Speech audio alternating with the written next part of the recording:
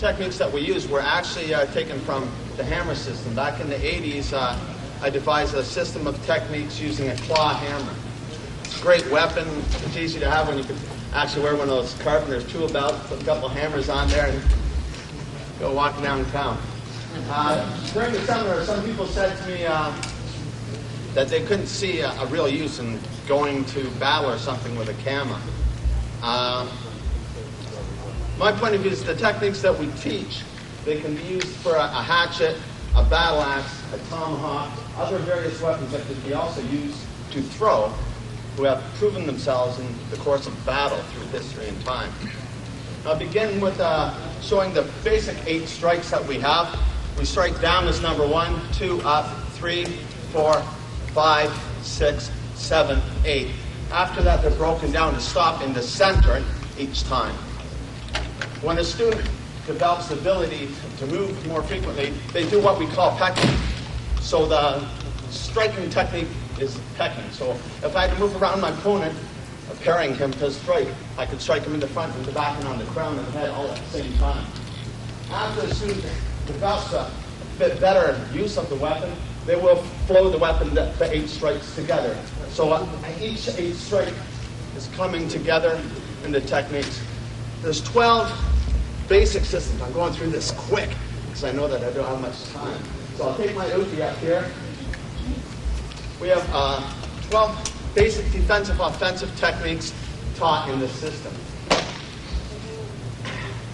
As your opponent comes to strike, the first one you're striking, well, I'll break it down. This is the only time I'll break it down because it takes too long. I'm doing 3 things here. I'm moving my body out of the direction, I'm parrying the weapon, and I'm striking with the opposite Kama. So as my opponent comes to strike, I come around my opponent, pulling him back, and maybe decapitating him. From the other side, as it goes, my opponent comes to strike, stepping around, taking the opponent by the neck, and taking him down. The second technique is just a volley of strikes as your opponent comes to strike. And from the other side, as your opponent comes to strike, you're striking to the neck, to the neck, to the kidneys, and back again. Third technique comes from a reverse grip. So I usually hold the Kama this way, I'll hold the Kama this way now. As your opponent comes to strike, moving out of the way, carrying, striking into the stomach, back to the neck, to the other side again. And from the other side, striking to the stomach, to the neck, and back again. The fourth technique, as your opponent comes to strike, striking to the stomach, using a hooking technique on the arm, taking them down into a controlling technique using the neck. And from the other side, a bit quicker, you're completely controlling your opponent. The fifth technique is what we call the scissor technique. As your opponent comes to strike, you're scissoring your Kamas. As your opponent comes to strike, move out of the way always, scissor the Kama, strike into the neck, and then a takedown again. From the other side, moving to the side, scissor into the neck, taking the arm down into a controlling technique.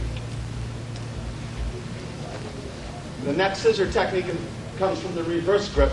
As your opponent comes to strike, moving out of the way, collecting the wrist, back into the stomach, back into the controlling technique again. From the other side, catching the wrist, back around to the throat. The next technique is number 7. Losing count here. As your opponent comes to strike, move out of the way, he comes to the second strike, you hit the butt of the weapon up to his chin, hooking him by the elbow, taking him again by the neck. Punch it from the other side. Move out of the way. Second one moves out of the way, up with the butt of the weapon, catching the arms, grabbing the opponent by the throat again. The next technique we use is what we call an inside-outside.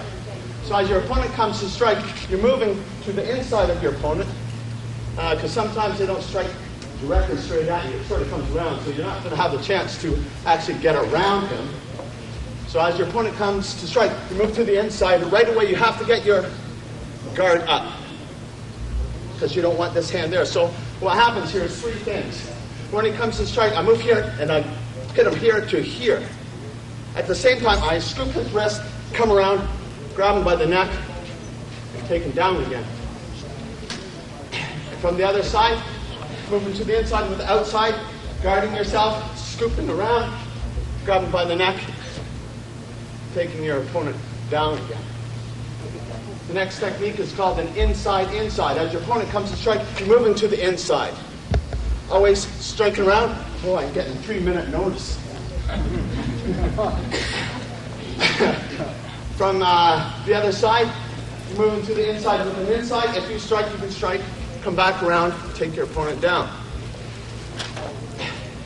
The next strike is an inside slip out. As your opponent comes to strike, move, slip it out, bring it back to the neck.